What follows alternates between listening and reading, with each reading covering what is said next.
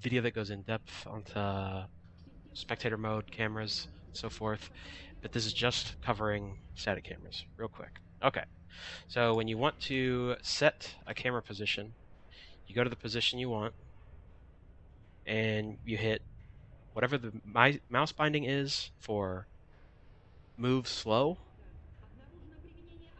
For me, it's left control. So I hit left control and the number of the static camera I want to assign it to. So I hit control 1, and that's position 1. So now I can move the camera around and hit 1 again, and it goes back to that position. Now I've pre-stored a bunch of these. So here's position 2. I hit move down +2 to store this. And then here's camera 3. I held mouse down +3 to store this.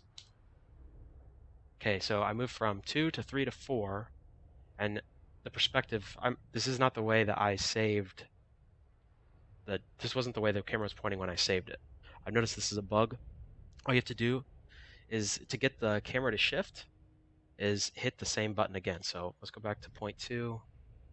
The camera's all adjusting on its own. I'm just touching number. So I'm at point 2. Now I go to 3.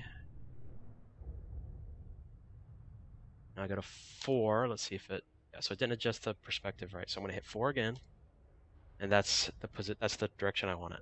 Okay. There's camera 5. Okay. Now when I hit camera 1, it's super fast. It goes all the way back almost instantly. But like if I can go 1 to 5 really quick. So that's helpful.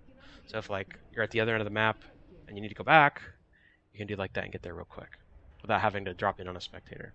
So I go to 5, go to 4, but if I go from 4 to 1, I have to like the camera move. So it's kind of wonky and not super intuitive.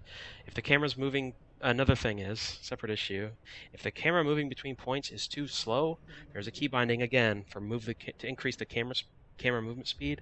For me, it's mouse up, decreases mouse down. So I just increase the mouse move or the camera movement speed. Okay, cool. That's it.